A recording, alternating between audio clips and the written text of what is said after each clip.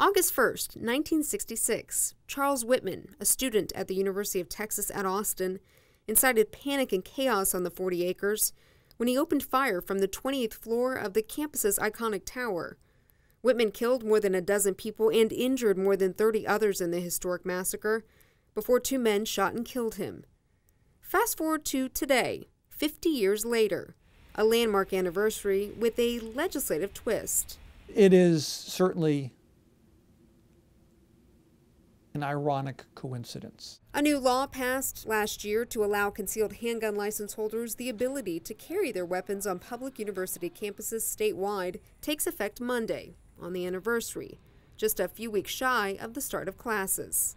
I think the only thing that will mitigate against that becoming a major issue is that it's August 1st as opposed to August 25th, and so that the campus will still be fairly empty on August 1st. But we'll see what happens when students come back and classes start. Steve Goode, a UT law professor, chaired the Campus Carry Policy Working Group.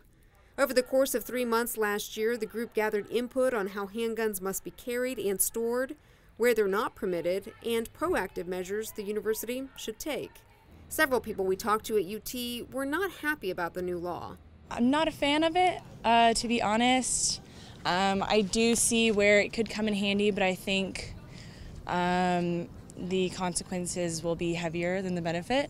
Honestly, like my honest opinion, I'm a little scared just because recently there's been so many shooting events and you just never know. I would say as a parent be very concerned. I think as a student to know that anybody be carrying firearms would be a little concerning. I like the idea of having a safe, guns-free campus. I think that's great for, the education system and the ability to learn. We ought not be limiting a right on public property that the people of Texas own. For the Republican lawmakers who crafted the legislation, it's about protecting the constitutional right to bear arms on government property. The law allows for universities to carve out limited gun-free zones, such as labs that store hazardous chemicals, child care facilities, and ticketed sporting events. So the odds that anything is going to happen are extremely slight.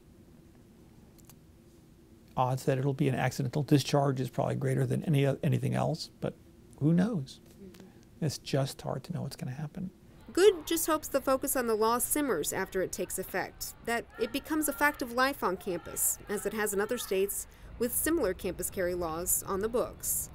At the University of Texas at Austin, this is Alana Rocha reporting for the Texas Tribune.